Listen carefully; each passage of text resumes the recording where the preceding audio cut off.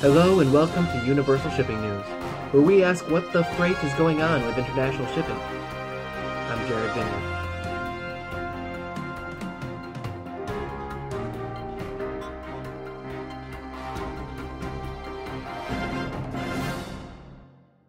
Alright, this one is a big deal for U.S. importers and exporters.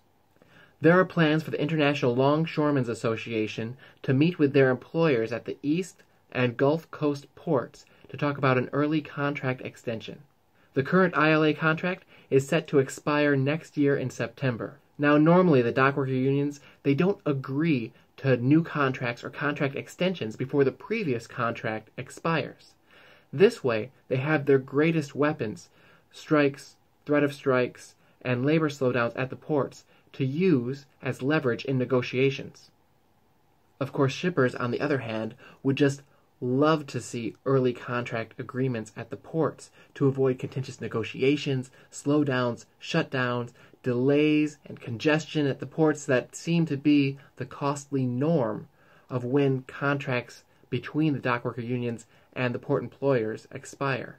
Back in August, the International Longshore and Warehouse Union actually agreed to an early contract extension with the Pacific Maritime Association. That agreement brings stability and some trust from shippers to the West Coast, and it also puts pressure on the East Coast to do likewise.